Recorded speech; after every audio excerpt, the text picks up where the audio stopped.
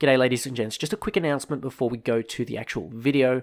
Stoner, the community management, has announced that the dev server will be open at 1900 GMT on the 3rd of March and closing the 4th of March 700 GMT, which means that you have a little bit of a window there to update your dev server clients if you're on PC. And of course, if you're not on the dev server or if you don't have a dev server client, you can download it from the link in the description.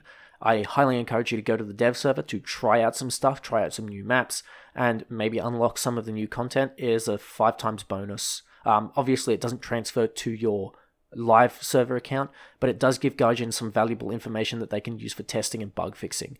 This is really important because this is the way that a dev server comes to the live server as bug-free as possible. So if you guys can come with me and test that, that would be amazing.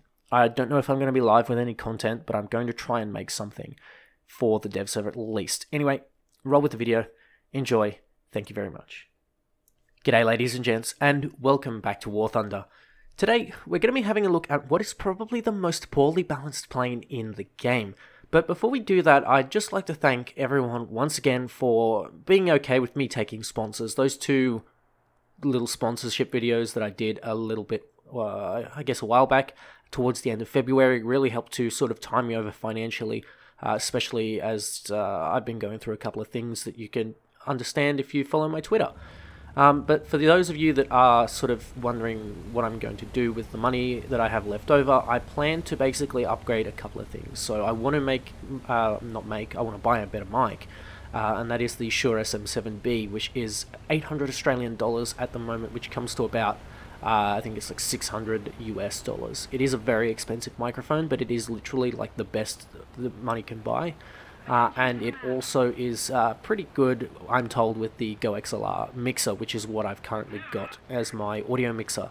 So for those of you that are sort of looking at a little bit of an upgrade to the sound quality, then you can hopefully look forward to an SM7B once I scrape together a little bit of spare money to play around with. Other than that, I would like to get a new mic stand because this one is currently rusting, and it just happens with this cheap mic stand. It's just the way it is. But anyway, those of you that support me on, I guess, on Patreon, I have a Patreon, but I don't really like to promote it. But if you really want to give me something every month, you're more than welcome to.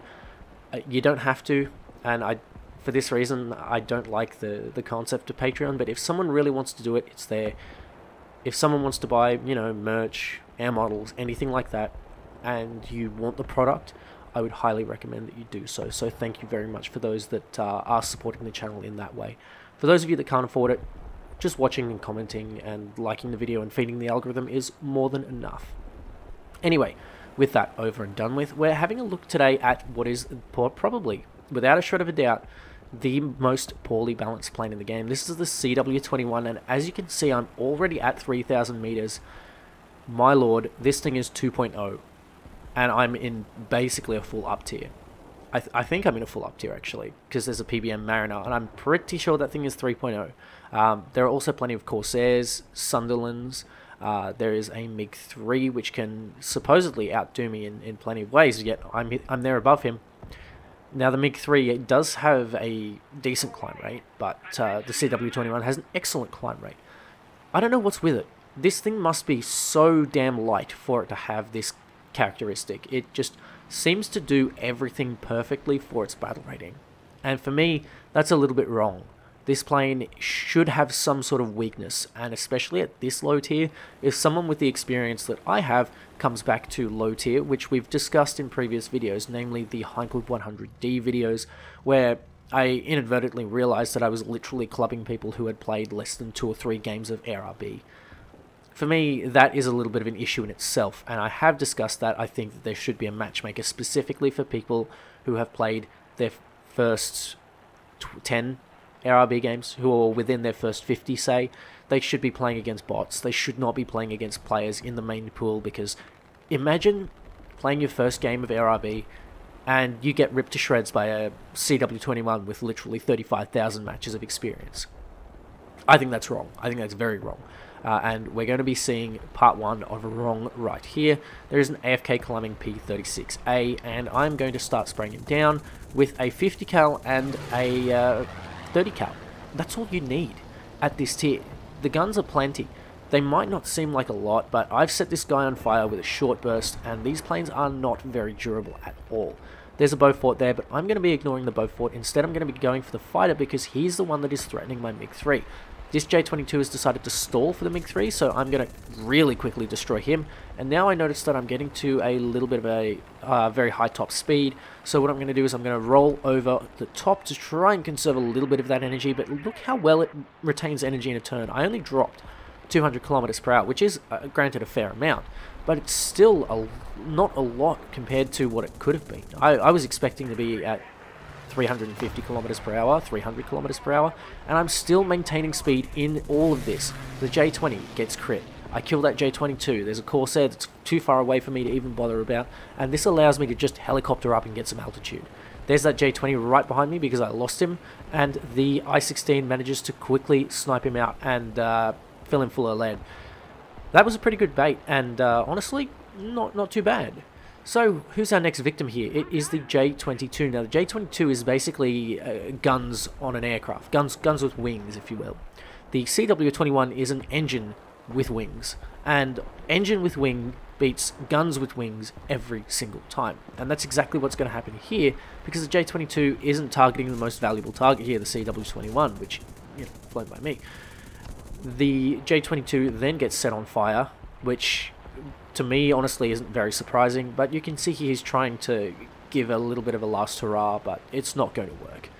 The CW-21 is just too maneuverable, accelerates too well, and the guns are sufficient for its tier. You don't need 450 cals. In fact, you only need the one, and that's exactly what I have here, and that's all I need. I've managed to get 4 kills with 400 rounds. Not that bad for a 50 caliber machine gun. The Corsair here is going to be my tough target, however. This is a 2.7 aircraft, and it really should be 3.3, because the USMC Corsair is 3.3 and it performs basically the same way. But this is basically where I'm going to be meeting my match.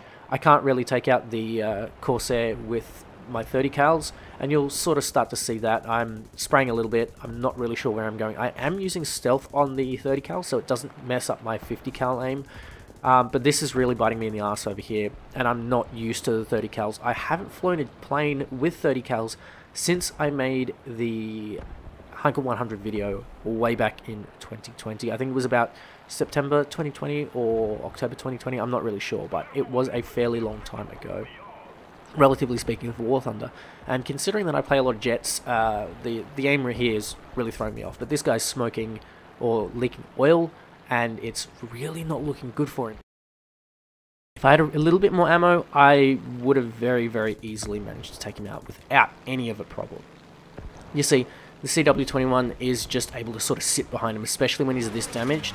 It's pretty much game over, provided that I can land the hits, and he's sort of like flying around a little bit, doing a couple of weird things, but I just can't manage to get my guns on in an appropriate way and do any meaningful damage. So I'm getting too close to the airfield, I run out of ammo, so I decide it's best to bugger off and go back to my airfield, rearm, repair, and then I'll have enough ammo for the next 4 guys, or the next 5 guys. Maybe I could get myself 9 kills here. Spoiler alert, it doesn't happen, but the point being is that the CW-21 is capable of getting as many kills as you can possibly get. 500 rounds in the 50 cal is absolutely plenty. It's so much ammunition for 2.0, and in fact at 3.0 you would probably be happy with 250 cals, provided that they're mounted properly. And this one's mounted in the nose, which makes it a little bit easier to aim. And speaking of aiming, we are going to be testing this aiming on a little Beaufort who's come back from a little bombing run. Now, I don't really normally go for a low-flying bomber because they're pretty low-value targets, especially when there's a Corsair sitting around, but I thought maybe this is going to be the best way to lure the Corsair out. And it kind of works. So what I'm going to do here is I'm going to come from the back, which is pretty stupid, but if I don't spend too much time and get the pilot like I do here, well, I've got a pretty easy time. The pilot here, I don't know how I got him, But what I should have ideally done is come from the sort of side at a bit of a level spot, basically trying to outsmart his gunners or get in the dead zone of his gunners, where they're not really going to be as effective. I know the Beaufort from the front has, I think he's got a couple of gunners in the front.